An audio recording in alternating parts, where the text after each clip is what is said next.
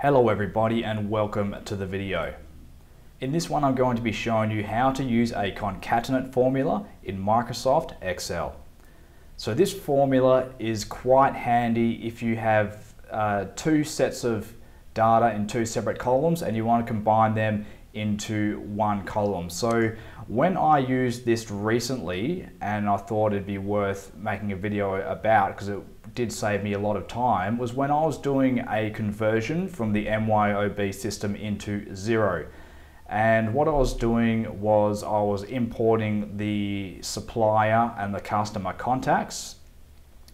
But when I exported this data from MYOB, the first name and the last name of each contact, as you can see here, I've done a bit of a dummy list, they were exported into two separate columns.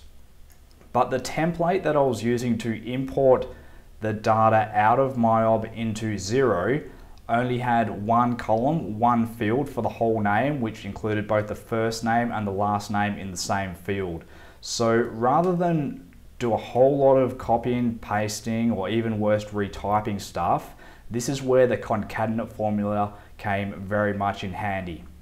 So I'm going to show you how to use that. So what I want to do here, I've got column A with the first name, column B with the second name, and I want to combine these into one column. So I'm going to put that into the third column here, and I'll just put a title up the top here, which isn't really necessary, but it'll just make our example a little bit more clearer.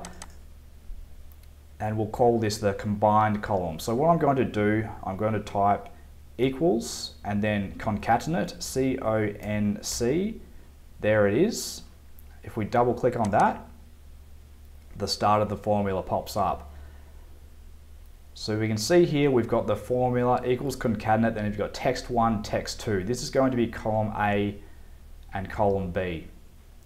So here, the first item, text 1, I'm going to click on cell A2, column A for Keith, and then I'm going to put a comma, and then I'm going to click on B2, Richards, and then you can either put the close bracket and enter, or I'll just hit enter and the formula will finish itself off. There it is. But as you can see, there's no space here between the first and last words, Keith Richards. We want to have a space there so we can see it as two separate names, the first name and the last name. So to do that, what you have to do is in between these two values, A2 and B2, I'm just going to click in here and I'm going to do a quotation mark, and then I'm going to go spacebar and then another quotation mark and then comma.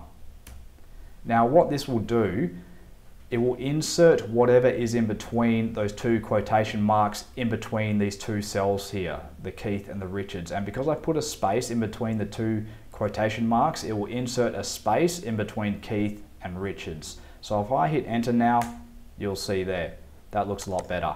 And then all I have to do is click on the cell, hover over the bottom right here and drag it down. And there you go.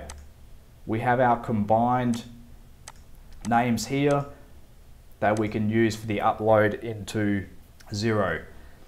Now just to show you very quickly, this you might run into some encounters if you are copying it over into the Xero template or any other template because it's got a formula here. So what I would do, if we were going to pretend that this was the Xero template over here in column H, and I wanted to bring this data over, I would go Control C to copy. I would click over here and go Control V to paste. But then I would click on this little down arrow and I would go paste special values.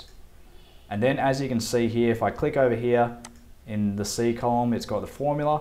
But if I click here in the H column, it hasn't got the formula, it's actually got the hard coding or the hard text of Keith Richard because I pasted the special values, not the formula. Then all you have to do to bring the rest of the data over would be to highlight it, go Control C and do the same again, Control V, drop down, paste special values.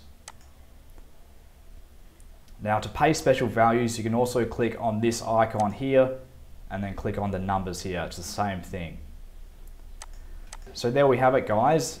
It's a pretty simple formula. It's not something that you use every day, but every now and then it can save you a load of time, especially if you're playing around with data, working with different templates, bringing data in and out of different templates. It can be very handy indeed. Now, if you're interested in booking in a training session, there's a link in our description. Head over to qtraining.net.au. We specialize in accounting software, Xero, MYOB, QuickBooks, etc. We also do a lot of Excel work, as you're seeing here today in this video. So head over to there. You can book in a training session, a one-on-one Zoom session, where we'll show you exactly what it is that you want to work through. Anyway, that's it for the video. Thank you very much for watching, and we'll catch you later.